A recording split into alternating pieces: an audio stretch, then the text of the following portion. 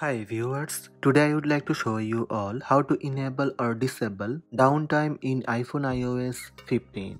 Let's have a look. First, I would like to show you how to enable downtime on iPhone. Open Settings app from your iPhone home screen. In the settings, scroll down little bit and tap Screen Time.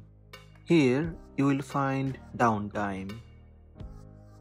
Tap Downtime. Downtime. During downtime, only apps you choose to allow and phone calls will be available. Just tap Turn on downtime until tomorrow. That's it. Downtime enabled. Go back to home screen and check all apps are disabled without phone app, FaceTime, messages and Safari. Now I would like to show you how to set up scheduled downtime on iPhone. In iPhone iOS 15, you will find Scheduled under Downtime. Scheduled turns on downtime for the time period you select. A downtime reminder will appear 5 minutes before downtime. Just toggle on Scheduled. You can set downtime schedule for every day or customize days. You can set start from and to. That's it. From this downtime screen, you can schedule downtime. Go back to screen time and tap Always Allowed.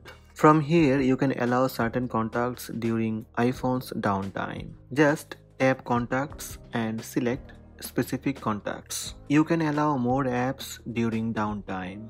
Just tap the plus sign beside the app. That's it. Go back to home screen. All apps are disabled without some specific app. If you would like to use any app during downtime, tap on the app, then tap Ignore Limit.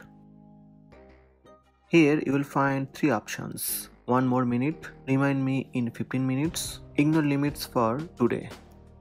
To disable downtime in iPhone, first open Settings app, then tap Screen Time, tap Downtime, just tap Turn off downtime.